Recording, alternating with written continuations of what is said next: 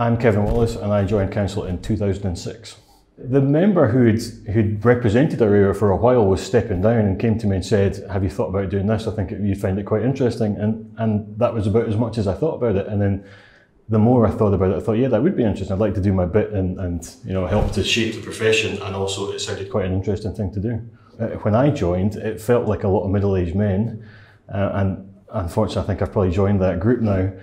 But the council is now much more representative of the profession. A lot more different ethnicities and a lot more women on council too, which makes a lot of sense with the makeup of our profession.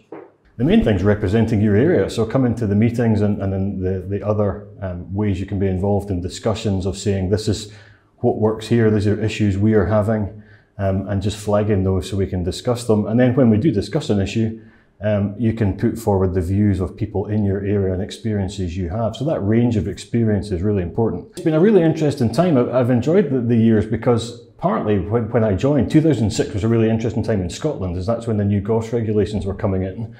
So there were a lot of changes happening at the time, and it was just nice to be involved at the beginning and finding out about things and shaping some of that policy as well.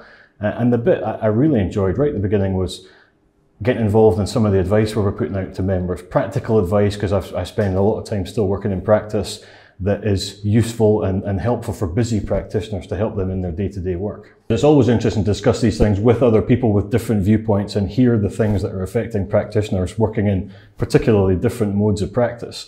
We don't run short on time. It's not something that's difficult to tease views out of people. We often find that it's harder sometimes to end the discussion rather than keep it going.